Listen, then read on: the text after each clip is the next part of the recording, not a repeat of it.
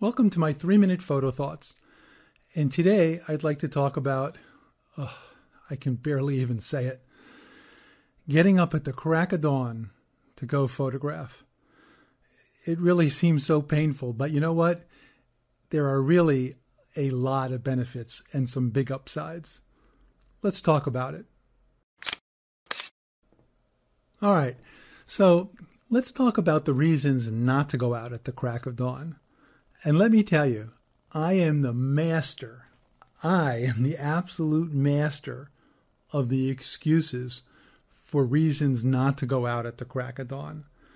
I actually put together, I'm going to give you half a dozen of my favorites. All right? These are my absolute favorites. The first is, this time of year, sunrise is so early that by the time I get there, because, usually I do go about an hour away, by the time I get there, I'm not going to make it for sunrise anyway, because, it's so darn early this time of year. All right, well, that may be one of the best ones that I have. And even that's probably only a 3 out of 5 in terms of quality. Of all times of the years to get up for a crack of dawn, probably the summer when sunrise is earliest is probably the toughest of all. So I'm going to keep that one in reserve a little bit, but it's not the greatest, but it may be all I got. Number 2, the weather app says it's cloudy or clear or overcast or something. And so the sunrise really isn't going to be so hot. That's not really good. That's not a good one that you can really use. 2 out of 5. For one thing, how often are your weather apps right? And the second thing is, even if they are right, it's different every time you go out there. And it's, the things that you can get, you can never predict every time that you go out there. So I'm going to say, not a great excuse. Number 3 is even worse, but I told you I got a ton of them. Number 3 is I was up too late the night before. Okay, we're going to give that a 0 out of 5. We're not even going to consider that one because, let's face it, that is under our control completely, under my control completely, and yours too. Number 4, I've been there for sunrise so many times before. Is it really worth going again? Well, we'll give that a 1 out of 5. I've answered my own excuse earlier when I said every morning is different, and it doesn't have to be a magnificent sunrise. The light every morning is different. The light every morning is beautiful.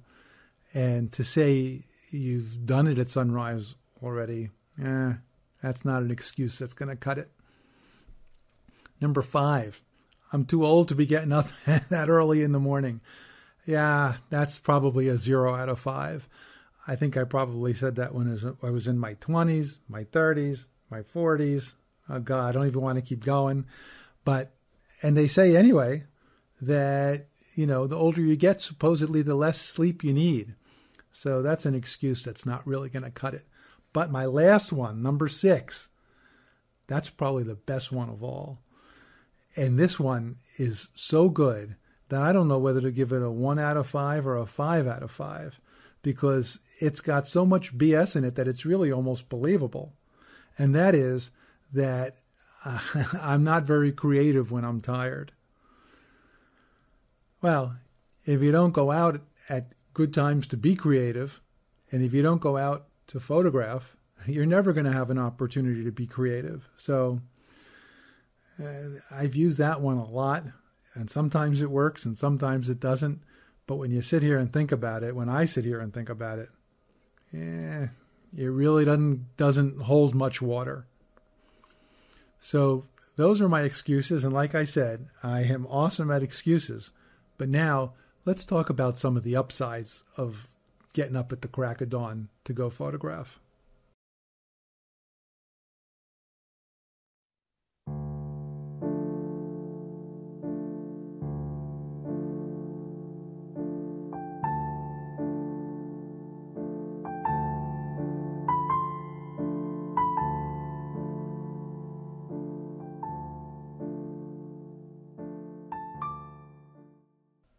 Well, now let me give you my top 6 reasons for going out at the crack of dawn to photograph.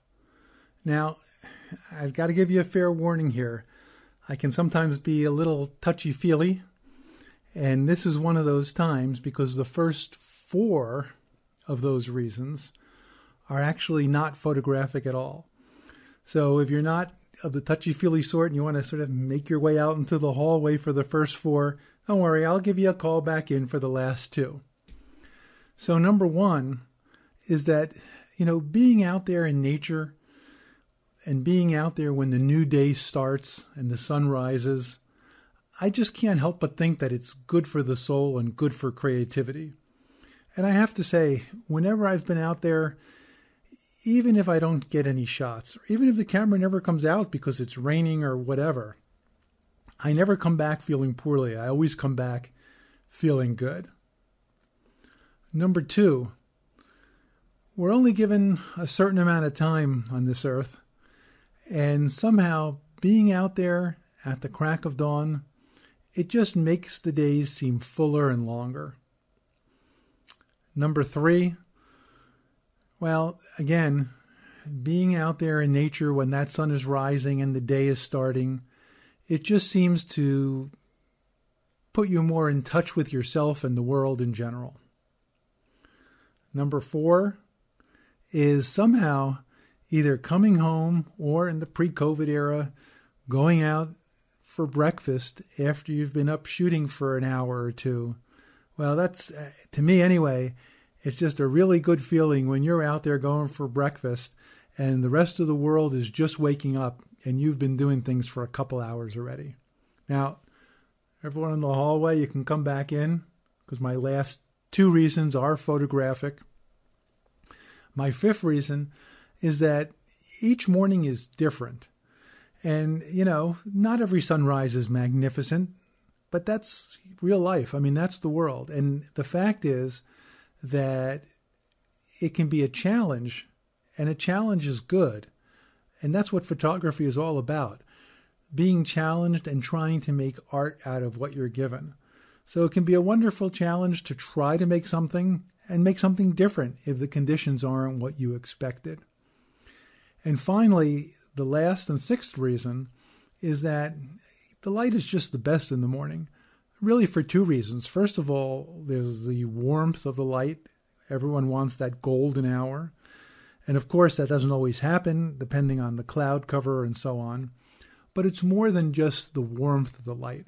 It's that low angle of the sun in the sky, which gives, beautiful texture and depth to everything when it's hit from the side. So, you can't beat morning or evening light. So those are my 6 reasons. Well, I think I went over my 3-minute mark. Oh, well, that happens. My apologies. At any rate, I do want to ask you at this point, do you go out and photograph at the crack of dawn? And is that something you'd like to do more often than you currently are? Now, I am the master of excuses. I already told you that, for staying in bed and rolling over and going back to sleep. Do you have as many excuses as I do? And do you agree with my benefits for getting out and photographing at sunrise? And if you do get out and photograph at sunrise, do you have any more ideas about the positives and the benefits to it that I might have missed? If you're so inclined, you can drop a comment down in the comment section below the video and we can discuss it. I'm Howard, and this channel is about introducing viewers to creative and inspirational photographers, to discussing all sorts of photographic topics, and to enhancing creativity with Photoshop and Lightroom tutorials. And if those topics sound interesting to you, I'd really appreciate your support of the channel by having you click that subscribe button below. We'll see you next time.